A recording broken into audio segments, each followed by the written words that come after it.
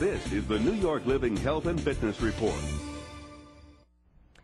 On top of schoolwork and their social circle, it's probably one of the biggest concerns for most teenagers, their skin. New York 1's health reporter Kafid Drexel has some tips on how to keep your skin clear.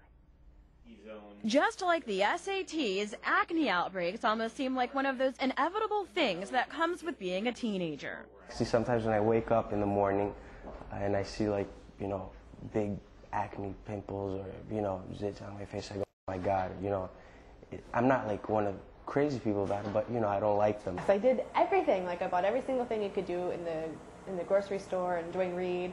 I did the Proactive, and it just didn't work. I really thought it was going to work, especially when Jessica Simpson was on there. I was like, that's for me, but it just no, it didn't. If acne doesn't seem to be going away, dermatologists say it's best to seek out their services. And amid fears around treatments like Accutane, now they're highlighting newer treatments they say seem to work quicker, are gentler, and have longer-lasting impact. One of those includes newer, less harsh antibiotics like Solodine, a derivative of minocycline. What's exciting about Solodine is that in a once-a-day antibiotic, and even in a lower dose once-a-day antibiotic, you're getting the same efficacy, the same effects, the same great results, or even better than in an antibiotic that before you'd have to take 2 pills a day. Dermatologists are also moving toward using more light sources. The combination laser suction Isolate is one popular device. The suction brings blackheads to the skin's surface, decreases inflammation and acne bacteria.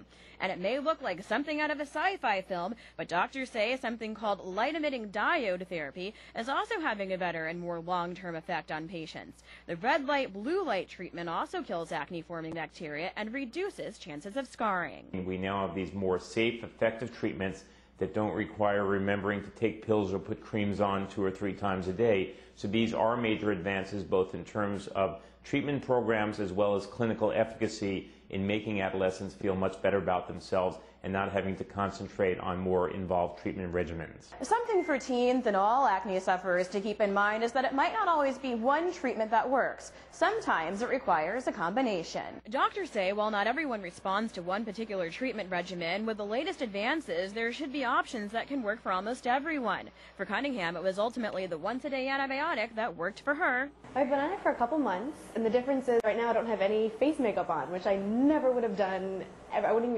even go to a grocery store without makeup on. So, I mean, really big difference. In Manhattan, Kafid Drexel, New York 1.